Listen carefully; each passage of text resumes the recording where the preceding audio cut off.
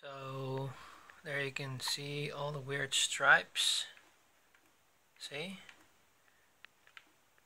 All the weird stripes.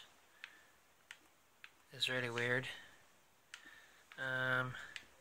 See, even when I do the menu, you can see the stripes coming up. I cleared my cache, I removed the hard drive and put it back in to see if everything was okay. I changed cables, and I also have an Xbox One right here, and that one isn't showing up with any problems, so I think my Xbox 360 is dying or failing. I have no idea. When I play games it's really weird, so I'll start it up again and then you can see how weird the Xbox 360 logo is.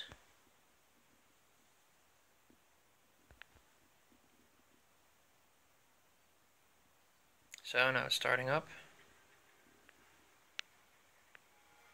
It's really pixely, really rough around the edges, as you can see.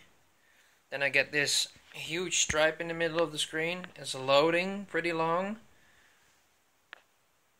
Might be a hard drive issue, but I have no idea because normally it doesn't load that long. So I have no idea what is going on. See the stripes again in the middle of the screen, still at the background, still loading, and then boom, then we're here. There we go, stripes, stripes, stripes. I have no idea what to do, please help.